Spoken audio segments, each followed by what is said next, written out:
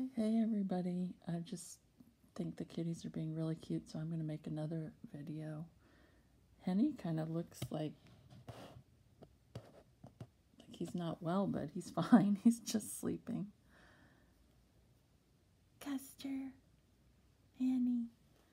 Okay, let's read Exodus 3 and then Mark, what did I say, 15, 16? Okay, well, Exodus 3. Now Moses, tending the flock of his father-in-law Jethro, the priest of Midian, drove the flock into the wilderness and came to Horeb, the mountain of God. An angel of the Lord appeared to him in a blazing fire out of a bush. He gazed, and there was a bush, all aflame, yet the bush was not consumed.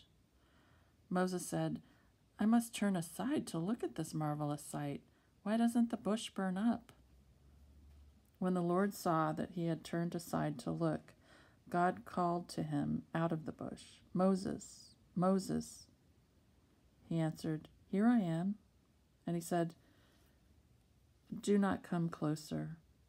Remove your sandals from your feet, for the place on which you stand is holy ground.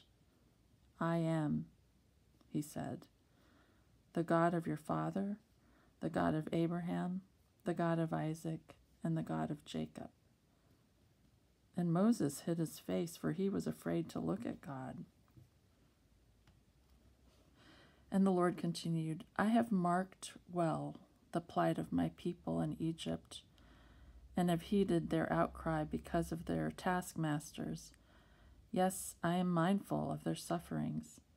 I have come down to rescue them from the Egyptians, and to bring them out of that land to a good and spacious land, a land flowing with milk and honey, the region of the Canaanites, the Hittites, the Amorites, the Perizzites, the Hivites, and the Jebusites.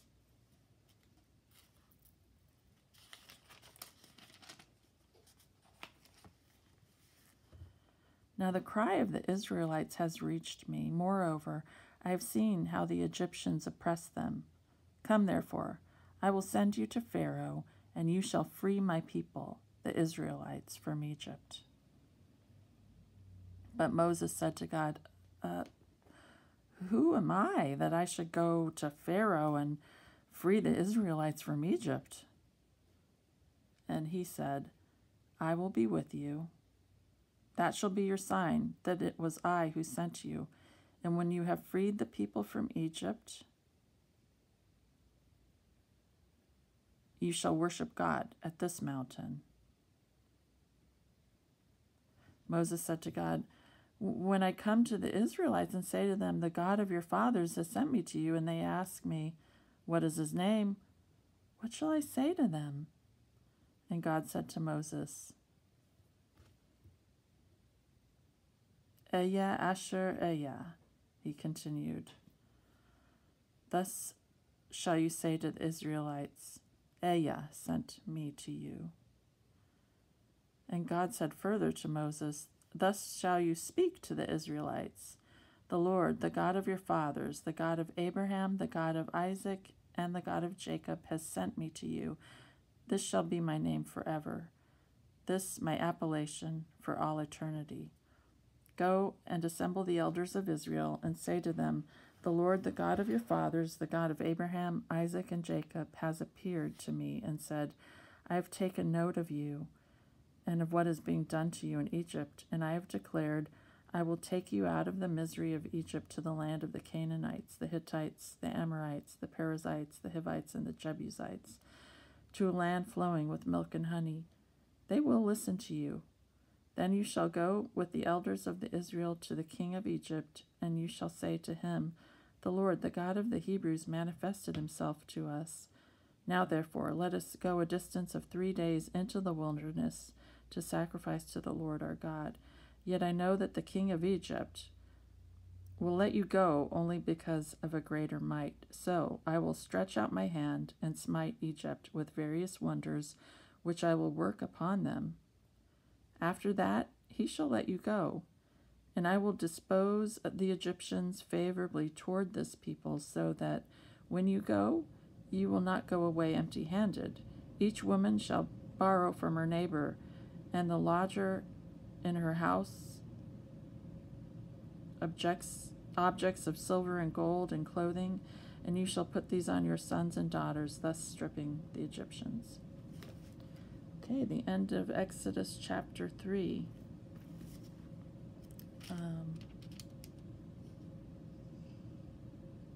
So yeah. Yep, Exodus chapter 3. So God appears in the burning bush. It's funny because this translation is the new JPS translation according to the traditional Hebrew text. And I guess they used the actual Hebrew. So in verse 14, and God said to Moses, Eya Asher Eya, I know, in our English translation it would be I am that I am. When God says I am, and that's his name. Interesting. Okay, well, let's move on to Mark chapter... wait, where am I? Mark.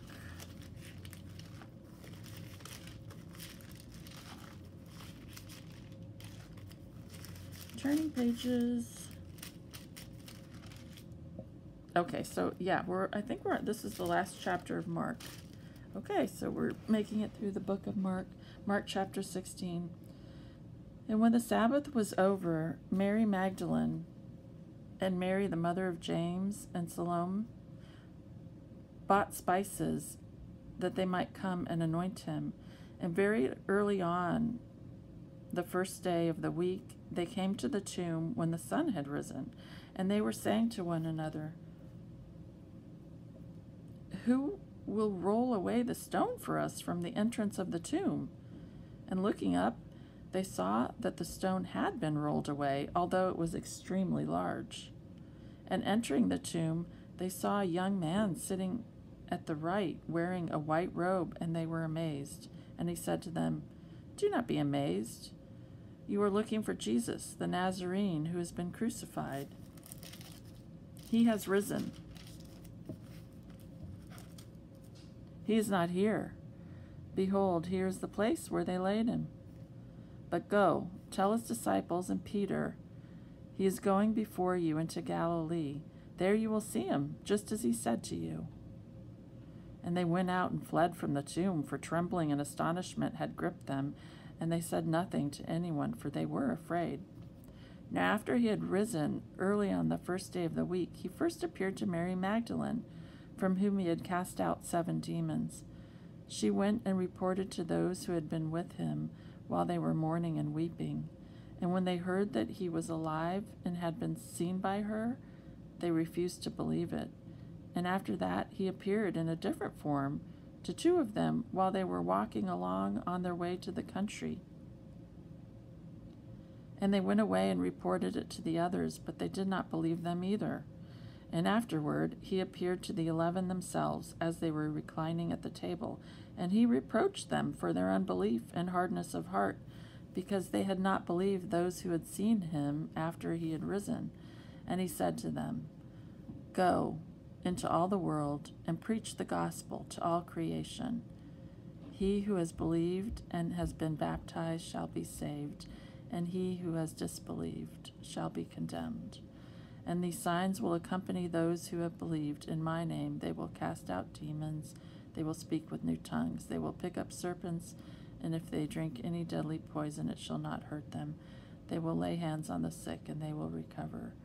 And then, when the Lord Jesus had spoken to them, he was received up into heaven and sat down at the right hand of God. And they went out and preached everywhere, while the Lord worked with them and confirmed the word by the signs that followed. And they promptly reported all these instructions to Peter and his companions. And after that, Jesus himself sent out through them from east to west the sacred and imperishable proclamation of eternal salvation. Okay, well, that's the end of Mark chapter 16. Interesting. He rose from the dead. Resurrection, good news. Okay. Well,